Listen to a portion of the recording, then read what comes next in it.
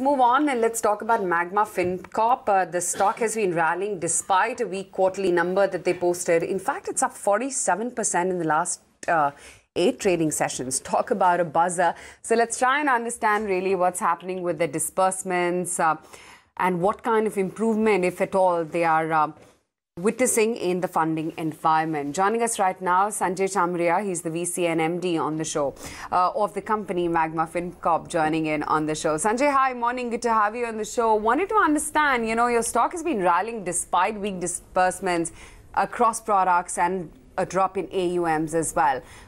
What is it that you foresee for the third quarter? Do you sense that an improvement and a big one at that is coming by? And do you see your AUMs actually picking up?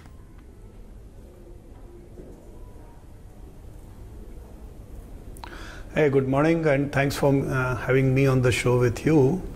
See, the stock price movement earlier, the fall also was equally sharp as the rise has been, and I think there is no correlation between the fall or the rise with the fundamentals of the company. And even today, with the increase in the price, still it is 0.6 times to the book value. And I can tell you, being the MD of the company and the promoter, that the net worth of the company at 2,700 crore is absolutely pristine, and there is no issue on that. In terms of the business fundamentals, as I have shared after our second quarter results, that there has been a demand slackening in the vehicle industry, and we can see even the November numbers. And we have pivoted our disbursal towards the used assets, because in today's market it makes sense to finance the used assets where the installments are about 40% cheaper than the installment for the new asset, whereas the freight earnings are the same, and therefore the ability of the customer to pay the installment is a lot higher. And we are also seeing that in case of the used assets, the repayment behavior is superior to that of the new asset.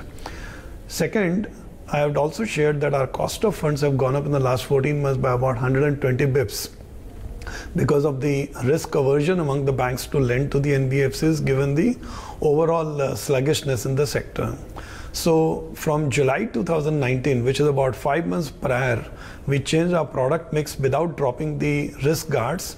And on an incremental lending, now we are protecting our NIMs. So therefore, our gross yields have also improved by about 120 basis points.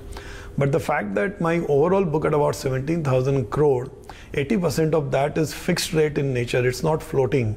And therefore, it will take about 4 to 6 quarters for us to replace the older book at a lower yield with the newer book with the higher yield, and therefore protect the spread on the overall book.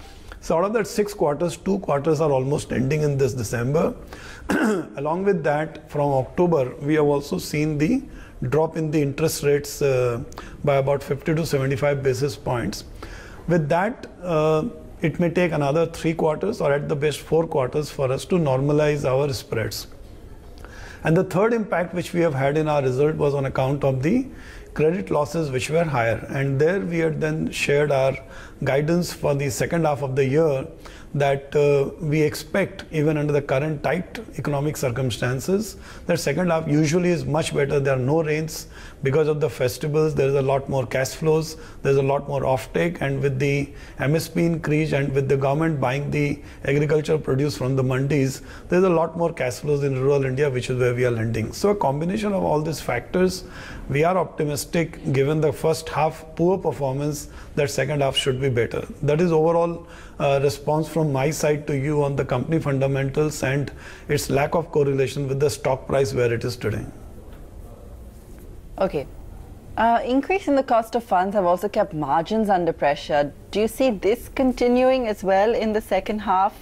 What have also been the recovery trends in terms of the demand environment? Are you seeing any improvement?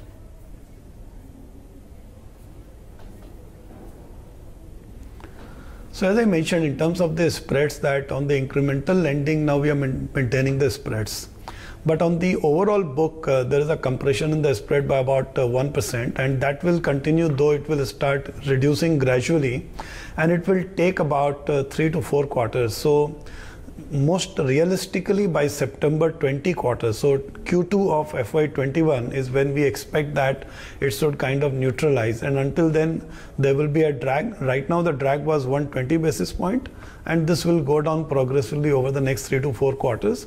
And it's a combination of two factors: one, the existing book getting replaced by the new book, and two, the progressive reduction in the cost of funds, which has gone down by about 50-75 basis point.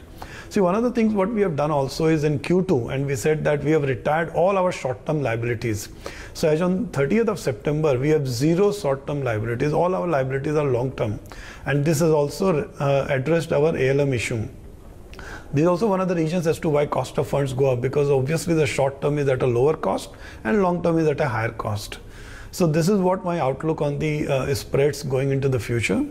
So far the demand recovery is concerned, unfortunately in the new vehicle asset class, the demand recovery still is some time away.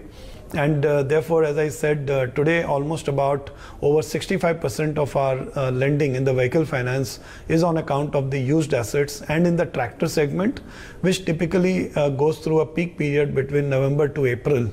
And June to September is actually a weak period for the tractor sales.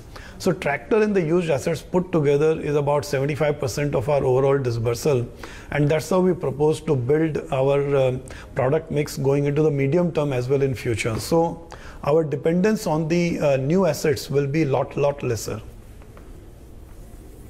Okay, fair point. So with the improvement in the funding environment for NBFCs, Sanjay, do you expect that your disbursements are going to normalize and even pick up soon?